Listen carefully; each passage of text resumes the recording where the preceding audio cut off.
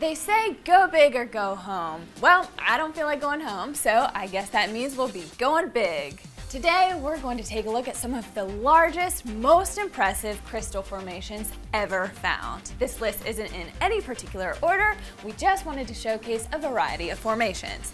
Here are 5 of our favorites. First, no list of huge crystal formations would be complete without the famous Naica mine.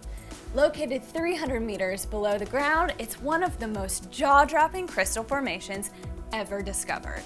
The cavern itself is over 100 meters long and is home to some of the largest natural crystals in the world. One of the crystals is over 11 meters long and is estimated to weigh about 12 tons. Unfortunately, the air down there was stiflingly hot, meaning researchers could only be down there for 10 minutes at a time due to breathing difficulties and the ever-present danger of hyperthermia. Even with a special ice-powered cooling suit, one could only explore the cave for about 30 minutes before the ice melted. In fact, one worker tried to steal some selenite crystals from the cave, but suffocated and died in the cave's inhospitable conditions. That's one of the reasons the cave was reflooded with hot, mineral-rich water in October 2015. Alright, let's get out of that cave and breathe some fresh air at the surface where we find our next crystal formation. It's not often that a sprawling crystal phenomenon like this one is found above ground, but that's what makes it so cool. It's found north of the White Desert in Egypt and is what's known in geology as an exhumed cave. That means that this formed underground as a cave, but over time was forced to the surface by the natural movement of the Earth's crust. The result is a unique site known as the Crystal Mountain. It's not literally a mountain, it just gets its name from a rough translation from the Arabic term for formation. The crystals are barite and calcite and were exposed during road construction, which unfortunately damaged some of the crystals. Luckily, there are a whole bunch of them. They kind of remind me of those huge underground networks of mushrooms. Anyways, these crystals are the result of hydrothermal activity where very hot water seeped into seams and cracks deep underground, depositing the chemicals that allowed for the formation of this cave of crystals. But after millennia of geology shifting, this is one cave you don't have to go spelunking to visit. Our next stop is also in the desert, but it's halfway across the world. In the Atacama Desert in Chile, a geologist noticed something very strange.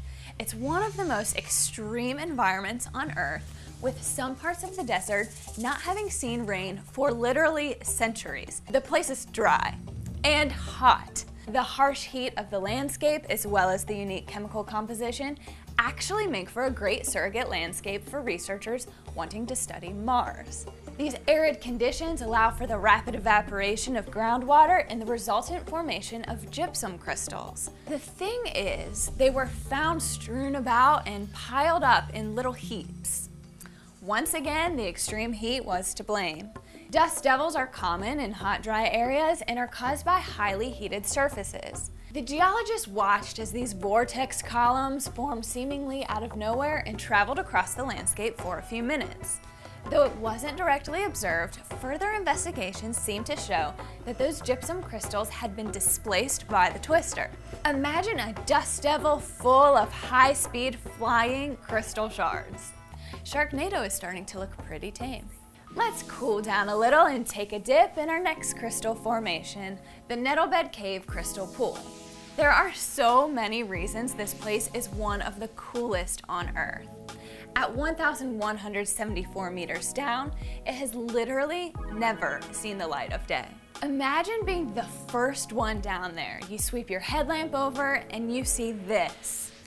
A small cavern absolutely encrusted top to bottom with glimmering white calcite in various forms and a crystal clear pool of water. To get there takes 2 days, but it took years to fully explore and map out. A site called Sanctuary Hall acts as base camp, but it's not my favorite spot in the cave. That would be Volcano Tube, Prickly Tube, Knobbly Tube, Porridge, or the Hinklehorn Honking Holes. The cavern itself is a limestone cave with percolation water present all throughout. This water flow is the reason for speleothem formations throughout the system. Speleothems are secondary mineral formations that can occur in limestone caves, and they're usually calcite, aragonite, or gypsum. The shapes of these formations can be influenced by both the crystal habit of the mineral as well as by the flow and drip of the water, or the lack thereof if it's a pond. As such, there's great variety to the crystals in this cave. The percolating water is also responsible for an effect called the Chinese gongs, a resonating, eerie echo caused by the slow dripping of water. Lastly, we have a classic crystal formation, a favorite of many. It's nature's Easter egg, the geode. But not just any geode, the Pulpí geode. You can hold most geodes in your hand, but this one can easily hold you. It was found in an abandoned mine in the Almería region of Spain and is 390 cubic feet. That's about the same volume as a cement mixer. If you can navigate a series of tunnels, a ladder, and a few tight squeezes, you'll be met with a cozy cocoon of gypsum. Like the nettlebed cave, this geode was formed by water with the right chemical combination to form crystals. The interesting thing about this geode, though, is that it was found dry, meaning the crystals likely haven't grown for thousands of years.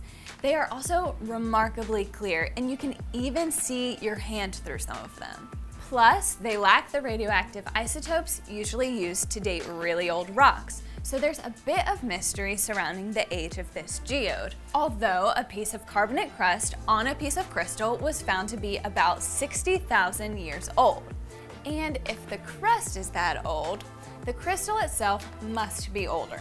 Unlike some of the other formations on our list, this one is open to the public, as if you needed another reason to visit Spain. That's it for our list today, guys. What did you think? Are there any we missed? Let us know down in the comments, and don't forget to like, subscribe, and ring that bell so you don't miss out on future videos. Thanks for watching.